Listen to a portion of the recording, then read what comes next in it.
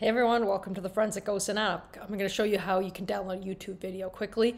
Let's click on the app, and you're going to see here I've named the file Speed Demon, and we're going to click on the second button here, click Download Video. So if you want to see the progress of your videos, you can click on Requested Videos and you can see there. Otherwise, this one will be done fairly shortly here. So we're seeing it's downloading, it's almost done. All right, and here we go. You're gonna see it's in a zip file under your downloads folder. So if you open up this folder, what you'll see is, one, you'll have the video. So we see that there.